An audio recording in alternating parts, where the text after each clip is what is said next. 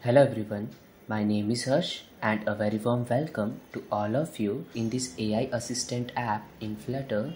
And in this video we are going to give an icon as well as going to change the name of our applications. So for changing the name of our application, simply go inside this Android, simply app, and you can go to src main, and inside this android manifest.xml you can give whatever you name you want. So in my case I'm just naming it as AI assistant. You can name whatever you wish to. Okay, and after that one more thing that I will suggest is simply go inside this profile version, and there is a internet permission defined here. Just copy this one out and paste it here because we are going to use it in our application and it's good practice to declare it here. And now some more things that I want you to set it up. Simply go inside this build.gradle here, and you will see below there are some things like minimum SDK version. So I am setting this minimum SDK version to 21, which means this application is supported on minimum 21 SDK, which is indirectly Android Lollipop 5.0. okay, and here something called as compiled SDK version, so I am expecting it to be 34, which is indirectly Android 14. So from 5 to 14 this application is most probably supported. And after that we are good to go with Android side. Now move to iOS side, and here is a file called as info.plist inside this runner. So simply move it here, and you can see the name is already pretty decent here, this CF bundle display name. So if you wish you can change it. For me it's okay. So that's it. So we have changed the name of our application. Now moving to the next step, that is changing the icon of our application. Now for changing icon, first we require an icon or an image. So simply open your browser and search this flaticons.com. The reason is it's free. Okay, so you can download free icons. The only thing is they suggest to attribute their author so their work doesn't go unnoticed. So simply here you can search AI, okay, or anything you like, and as you can see there are 18,000 around icons, so you can simply go and browse each one of them. Okay, mine is this one. Okay, so I'm just clicking on this, and you can see there are multiple options to download it. You can download it as PNG, SVG, and vice versa. So you can just copy it also. What I want is simply download this one in PNG and mainly in this 512 pixel size. Okay, so simply click on this, just a free download, and after that it will suggest to attribute the author. So just select the path and download it. I have already downloaded it, and simply just copy the link and attribute it.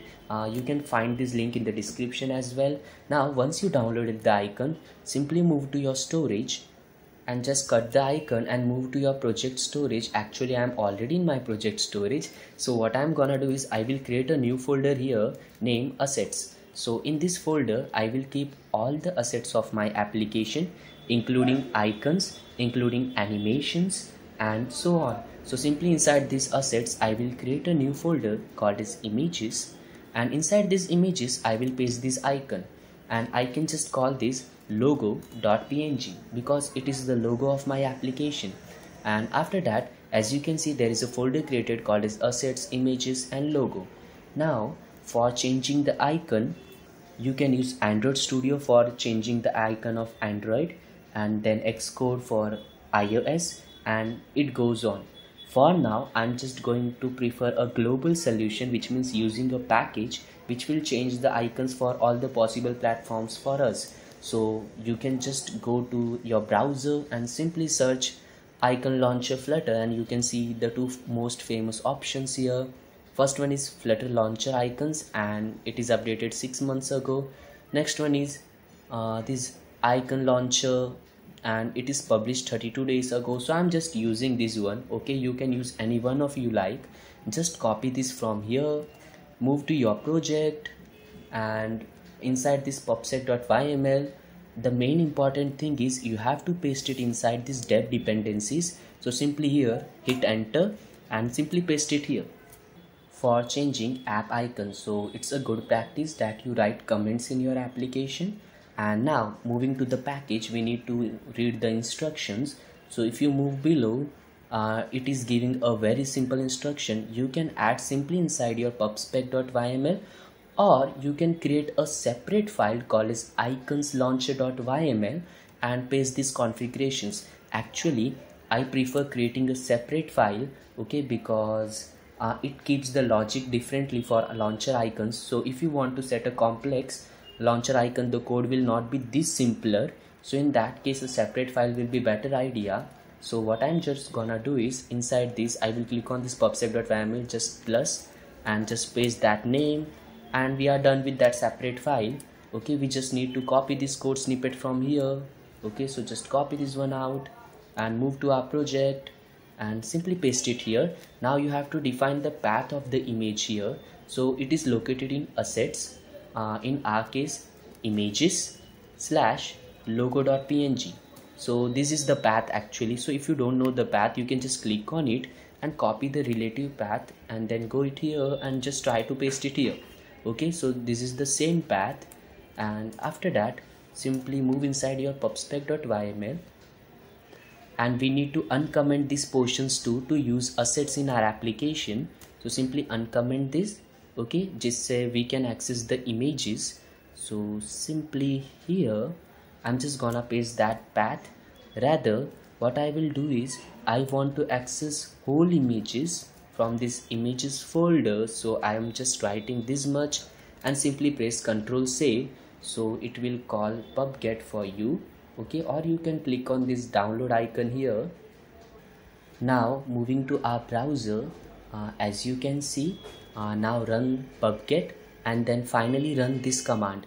So just copy this stuff, just move to our project, just open the terminal by pressing Ctrl plus tilde symbol and simply paste those commands here. So it will run pubget, which we have already run, and simply this dart run icon launcher create. And one more thing, before running this, we have a perfect path. We want to use it for Android as well as iOS. If you want to do it for web too, simply write web below, enable to true. Okay, so simply hit and enter, and it has successfully set the icons for our application, and it is saying app icons for iOS iPod not supported alpha channel. Just ignore this for now. Okay, and the next thing is, if you want to set a complex icon using this package, you can simply click on this here and it will go to this GitHub page. So as you can see, if you want to set different icon for different platforms, or else a background image, a foreground image, and many more things, so you can configure all the stuff here. Okay, for now this simple use case will work for us, and just let's run the project and check if icon is set properly or not. So I'm just gonna press simply F5 and just select my emulator. So the application is up and running, and as you can see here, app icon is changed. So this one, AI assistant. Okay, and the name is also changed. So now if you want, you can just go to this icons launcher and you can just comment these codes. Okay, and after that, if you wish, you can just comment these codes too, because we no longer require these codes. So that's it for this video. See you in the next video. Till then, bye bye.